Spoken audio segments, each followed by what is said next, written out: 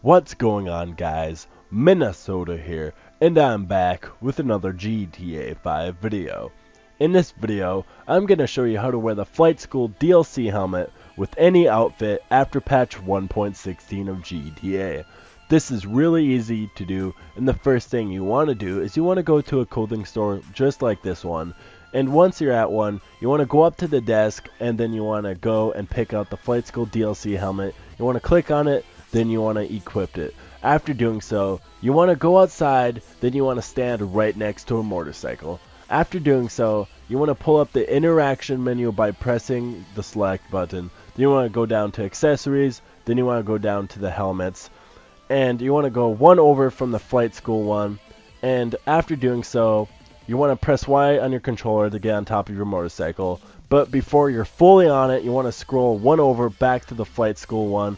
And if done correctly, you'll be on top of your motorcycle with that blue helmet on, but it'll say Flight School on and it'll be grayed out. If that happened, you want to press X on your controller to get a gun out.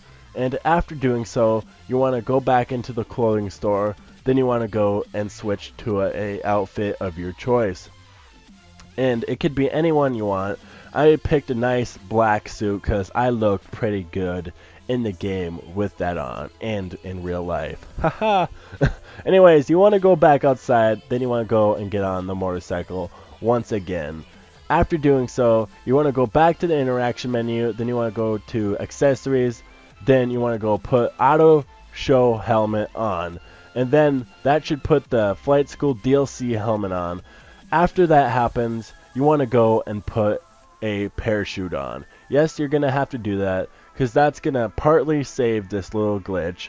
After you put it on, you just want to ride around on your motorcycle or just sit there until you see the orange loading circle on the bottom right screen appear, then disappear.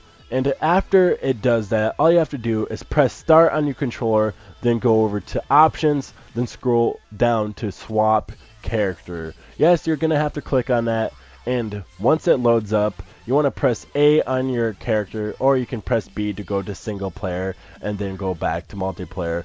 But once you're loaded back into multiplayer, as you could see, it worked and it should be saved. So all you can do now is just go have fun, or if you want, you can turn off your Xbox and play GTA like 4 hours later. It doesn't really matter.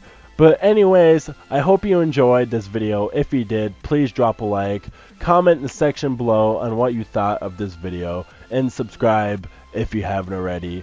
And before I forget, you can take off the parachute. I don't want to forget to say that. And if you're on a different channel like a community one, please check out my link in the description below to go to my channel and hit that subscribe button.